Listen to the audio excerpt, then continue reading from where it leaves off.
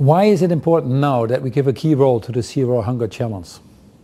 Well, the World Food Programme has rightly placed the Secretary General's Zero Hunger Challenge at the heart of the activities during the World Economic Forum's annual meeting.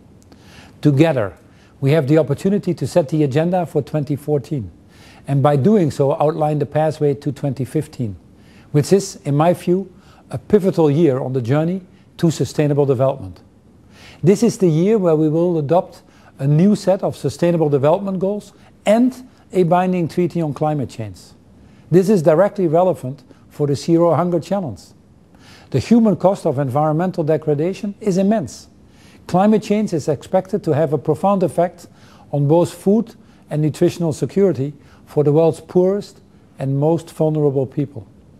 In fact, according to one estimate, child malnutrition could increase by over 20% by 2050 if no action is taken.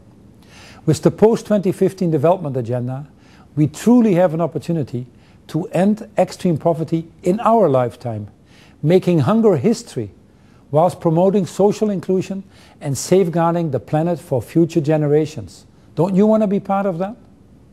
But to make this happen, the groundwork needs to be done this year. Now, what is Unilever doing to tackle the challenges of nutrition, and what are we doing to encourage the public-private sector partnership to drive all these efforts to scale? Well, first of all, we need to make sure that food security remains high on the list of global political priorities. That's not always the case. Not only is it critical that we include food and nutrition security as key part of the post-2015 agenda, but we also appeal to the coming G20 and G8 presidencies, for example, to give this the political importance and weight it deserves, just like the WEF is doing now. Secondly, we need to build and promote good global partnerships, built on trust, because it's only together that we can scale for impact.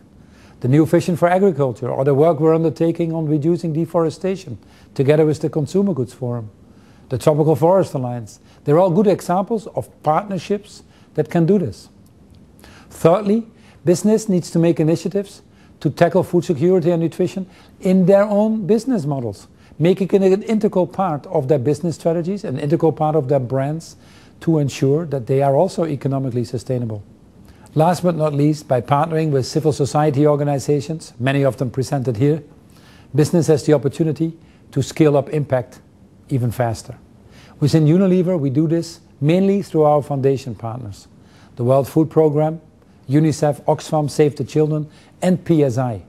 For example, in the area of food security and nutrition, this means that together and through our $20 million investment, we have reached well over 4.3 million children worldwide in 2013 alone.